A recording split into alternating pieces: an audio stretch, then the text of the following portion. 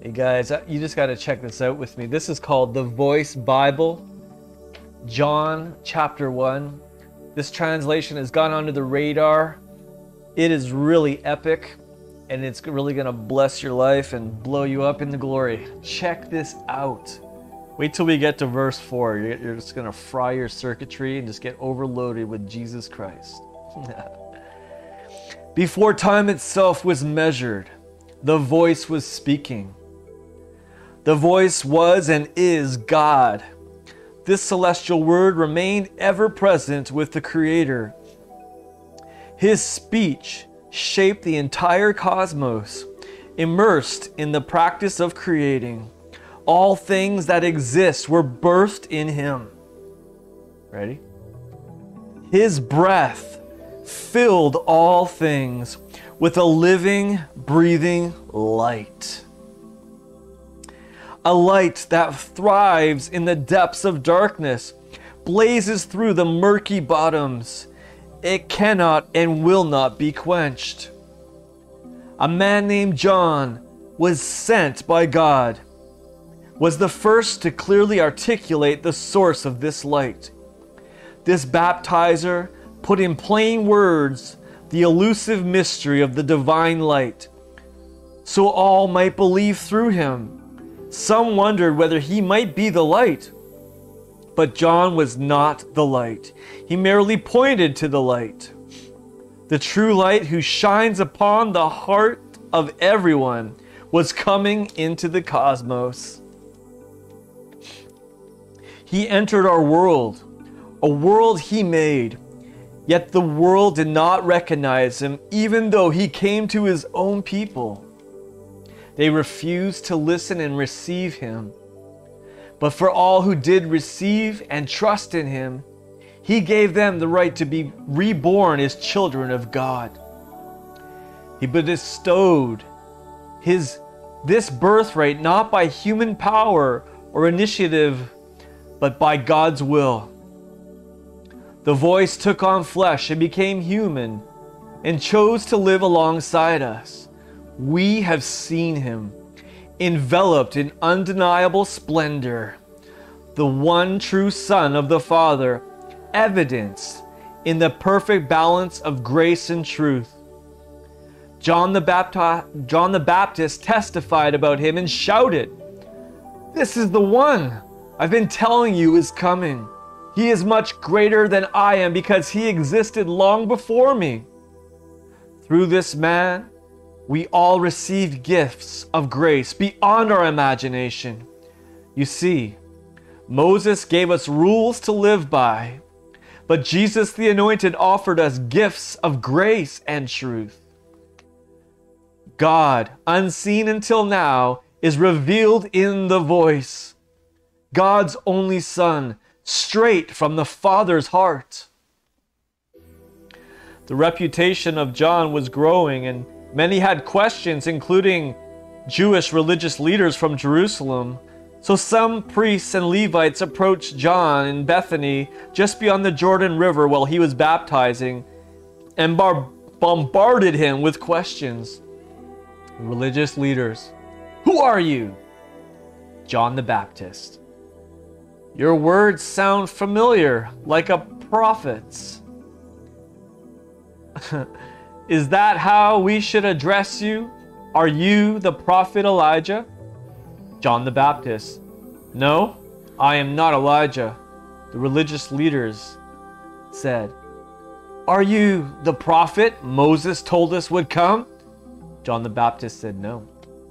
The religious leaders: "Then tell us who you are and what you are about, because everyone is asking us, especially the Pharisees, and we must prepare an answer."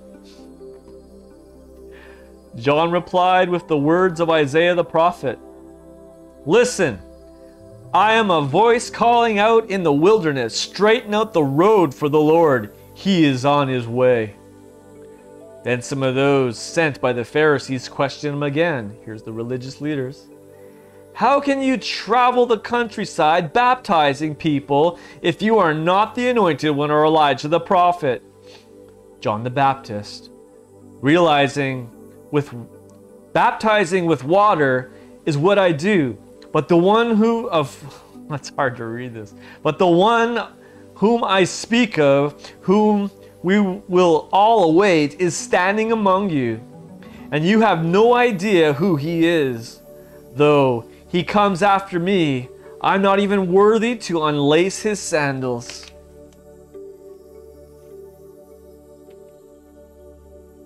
The morning after this conversation, John sees Jesus coming toward him. In eager astonishment, he shouts out, "Look! This man is more than he seems. He is the Lamb sent from God, the sacrifice to erase the sins of the world.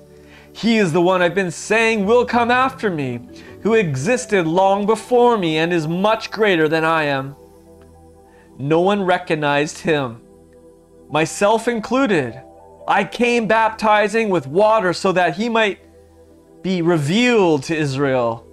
As I watched, the Spirit came down like a dove from heaven and rested on him. I didn't recognize him at first, but the one who sent me to baptize told me, "The one who will baptize with the Holy Spirit will be the person you see the Spirit come down and rest upon." I have seen this with mine own eyes, and I can attest that this one is the Son of God.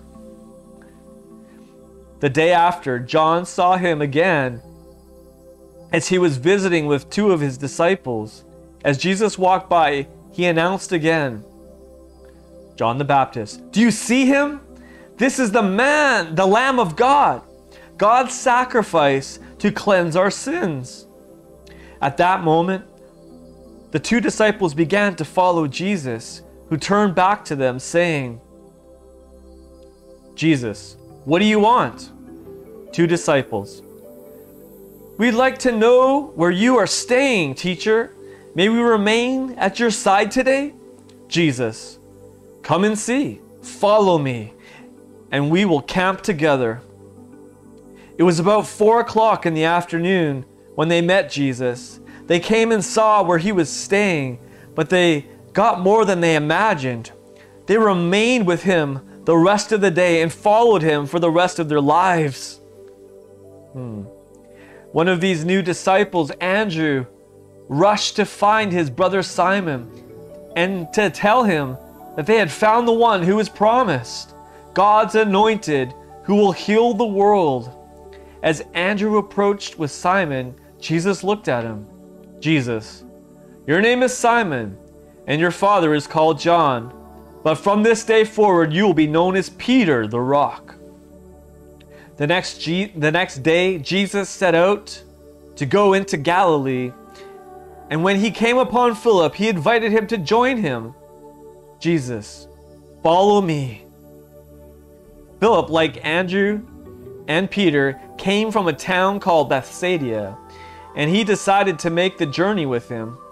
Philip found Nathanael, a friend, and burst in with excitement. "Philip, we have found the one Moses wrote about.